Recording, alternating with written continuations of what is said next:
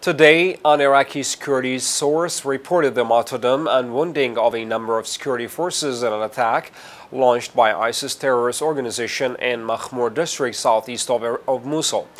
The source said a police captain, his civilian brother, and a fighter were martyred in the ISIS attack on the village of al-Khattab in Makhmour district, adding that they were martyred when an explosive device exploded targeting them during the pursuit and clash with ISIS. It indicated 5 others were wounded during the attack and a terrorist was killed, while the others fled to an unknown destination.